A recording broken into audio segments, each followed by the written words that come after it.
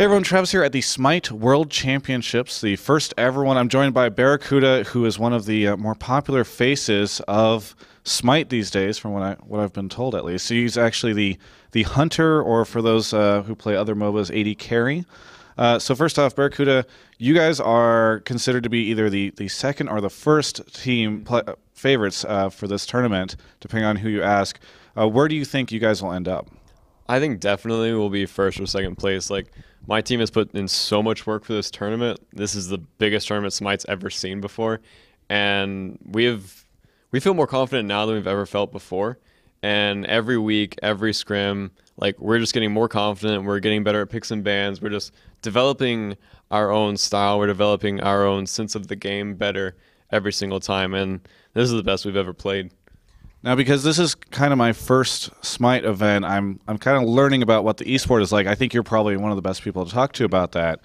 So first off, maybe a little bit of background on you. When did you start playing and then competing in Smite as a professional?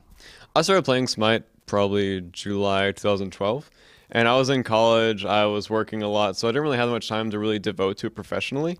But I started playing Smite professionally, I would say, November of 2013, and that's when we get sponsored by Cognitive Gaming, and that was when I really just kind of exploded on the scene. We won 12 tournaments in a row back to back on the online weekly tournaments, and that was where I really got my fan base and got popular. Now, Smite's still growing, but at this event we see a prize pool that's over $2 million. Where do you see the esport right now in comparison to some of the other popular esports out there? I think we're pretty close to them, to be honest. Like, obviously we don't have the player base of, I would say, like Counter-Strike, Dota 2, League of Legends, but it's awesome for us that we have a prize pool this big, so it kind of makes us more respectable in the MOBA scene. And I think from the other MOBAs looking at us, like, we just kind of came onto the scene randomly, like, oh, that game's, like, they're trying to be like us. Yeah. And it's the fact that we have a prize pool this big, and there's, like, 45,000 people watching it online right now.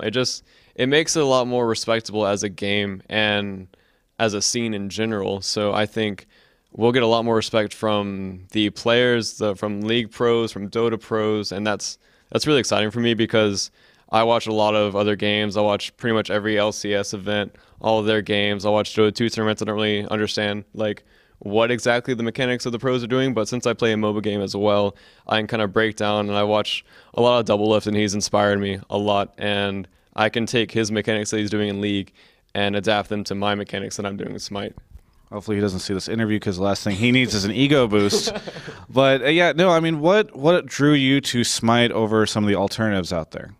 I played League of Legends till I was about level 20 or so, and I never really felt like I was immersed in it. Like, it was a top-down perspective, and I had to play the game really slow because I didn't really understand what I was doing. And whereas Smite, I immediately started playing it, and I just kind of felt immersed. Like, I felt when I could outplay people. I felt when I could hit skill shots, when I could hit auto attacks. And whereas League of Legends, you're just kind of right-clicking. Granted, you are doing a lot more things, so that's a very simplified way to put it. But with Smite, you can feel the strafe. You can feel it when you dodge abilities, because in team fights, like, they're crazy. Like, it's 5v5. There's things flying past you. You're dodging AoE abilities. Your teammates are literally like running right by you, like, help me, help me, help me. So it's like a very immersive experience. So kind of along those lines, whenever I was playing the game and watching it out there, it feels like Smite is a interesting hybrid of like first-person shooter, third-person shooter experience plus the MOBA experience. Do you think that people who have been playing shooters historically would enjoy Smite more? I would say definitely, because like I said earlier, when I was playing League of Legends, I didn't really feel immersed in the game. When you play Call of Duty, when you play Halo, you feel like you are that person. You feel like you are the one out playing them. So if you're into that style, if you're into being immersed in the action, being immersed in the team fights, like, Smite definitely is the game for you. Yeah. Oh, so Hi-Rez here announced, or they previously announced, and now you can play it at this event, the Xbox One version of the game. This is really fascinating to me because to date there hasn't been a really captivating MOBA experience on consoles. What are your thoughts on the fact that they're going to have like this other platform available to play the game? Are you planning on playing it there? Do you think any of like the current professionals will switch over, or that there will be a separate scene there? I mean, there's so many topics and thoughts on the Xbox One. Do you have any thoughts on it? I think it's going to be awesome. Me personally, I'll stick to PC. I played Halo a lot when I was younger, but I've always been a PC guy, so I think it will have its separate scene, but I don't think it'll be nearly as big as the PC scene as far as like internationally, because internationally I feel like it's a lot more PC dominant, and especially in Asia and Europe. I feel like there's a lot more, I guess, people focusing on PC games, but here I think it might have a small Xbox One region for tournaments, like maybe a few local tournaments a year, but I think a lot of people play on Xbox One, but I don't think there will be a esports scene for it. One of the things that I found interesting yesterday at the media day was that they said that, or Hi-Rez had mentioned that if they feel as though a esports scene does start to pop up around the Xbox One, they could see a time when there are these kind of like two world championships, one for PC, one for Xbox One. As a professional player, especially on the PC side, how do you feel about that? Is that kind of cool for you? Like, would you enjoy seeing high-level competition on the Xbox One, or would you like them to focus all their efforts on PC, even if there's some competitive interest? I would say that depends on how big the Xbox scene is exactly. Like, if it's a few teams, I would like them to focus more on the PC side, but if the Xbox One side happens to just blow up, like, I would be totally for watching other teams compete on the Xbox One, and I would just go and cheer them on, and hopefully like Cognitive could get an Xbox One team so I could like have people to root for, have people to share strategies with, and that'd be a lot of fun. But that'd be sick. Do you think that the strategies and like the metas would move seamlessly between the two platforms, or would they have like very different ones? Because I imagine even if, because they've mentioned that like the experience is very, very similar across both, but even then like the control types probably lend themselves towards different styles of play on different gods. So do you think that it would be pretty seamless? I think there would be players that want to play that role, so they're kind of forcing it on themselves, if that makes sense. Like, I feel like hunters would struggle because on PC you're able to make split-second decisions and you're able to turn around instantly, whereas for the Xbox One you would be turning around slowly. You'd be struggling to get out of position. So I think the whole, I guess, burst comps would come into effect because it would be, I could just press like A and X and they're dead. Whereas hunters, like, you have to continually auto attack, continually strafe, and I feel like they would fall off just because how easily you can dodge things on the PC and how easily you can kind of get yourself in or away from a team fight on the PC. I feel like on the Xbox One, I think the burst comps would definitely have a bigger impact than the I would say regular picks. Standard. Yeah. Now, one thing that's kind of interesting to me looking at Hi-Rez and how they've approached esports is that I feel like they've kind of selected this middle path in comparison to the two other predominant MOBAs, Valve and Riot's respectively, where they run a league, but then there's also like this crowd-funded big event with a bigger prize pool even than the league one. How do you feel about Hi-Rez's current approach to supporting the esports scene and the pro scene?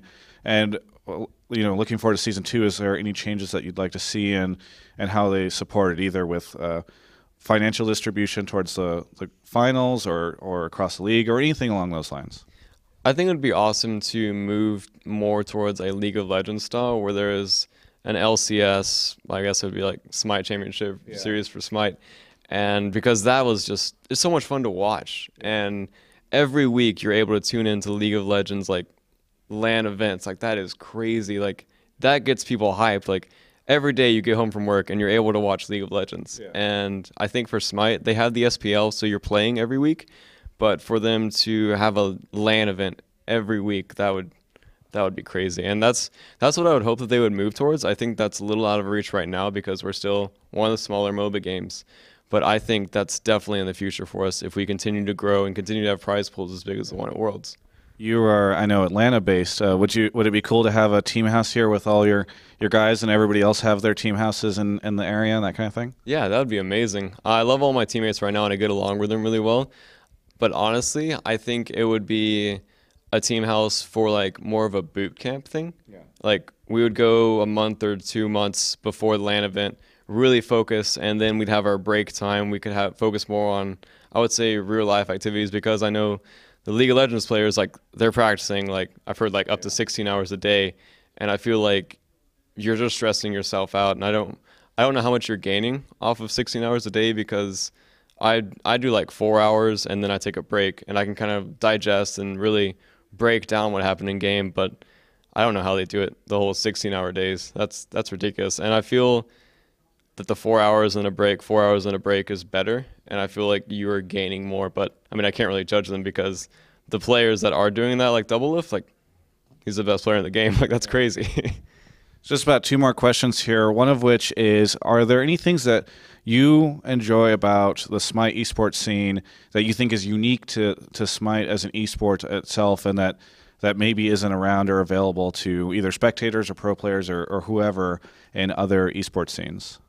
I would say because we're, I guess, I would say a smaller MOBA, I think it's a lot more easily to talk to us in our Twitch chats and talk to us and make friends with us because I've had several people that subscribe to my Twitch and they come up to me and they say, oh, I watch your channel all the time. And like, I've talked to them. I remember talking to them. So you create bonds with people. And I feel like the bigger games, you kind of lose that because like you have like 30,000, 40,000 viewers and the chat's just going crazy.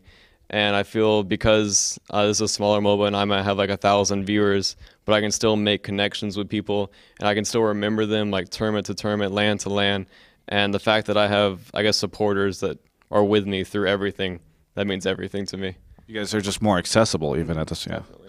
And then final question is, this is sort of the end of the first season of Smite. And I know Hi-Rez, like every other studio, when they do a big event like this, they don't want to talk about what's in store for coming up before, you know, all this stuff is done. But is there like a wish list or anything that you'd like to see? I mean, setting aside even like the LCS or anything like that, either stuff in game or stuff from the esports side? I would love to travel.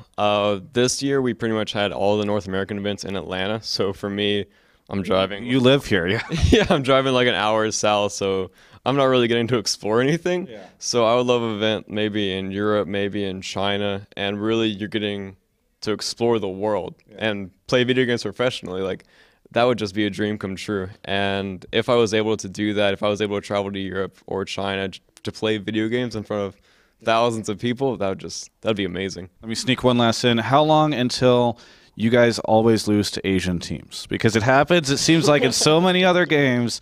How long is that clock ticking for? Until next year. Until next season. So soon you can travel, hopefully, to China to lose to all the Chinese teams. So very good. Well, hey, thank you so much for the interview. I really appreciate it. It's always great to get insight into, you know, other worlds. And I think that Smite, as from what I've seen here and from meeting people like yourself, seems to have a really good future. Well, I think it was, sorry to cut you off, but I think it was awesome for you to come out here and kind of explore another scene. Because I've watched a lot of your videos and I'm like, I want to be on that one day. And it just, to have the opportunity means a lot to me that you are, I guess, making an effort into the other scenes and really, I guess, diving like head first. And because like you said, you don't really know that much about the scene, but the fact that you're taking time out to, I guess, give back to the other esports scenes means a lot. The nicest anyone has ever been in an interview I've ever done. I don't know why I cover these other games. I'm just going to cover Smite from here on out. Thank you so much. For everyone else, you can check out the rest of our coverage of all things Smite and more at ongamers.com.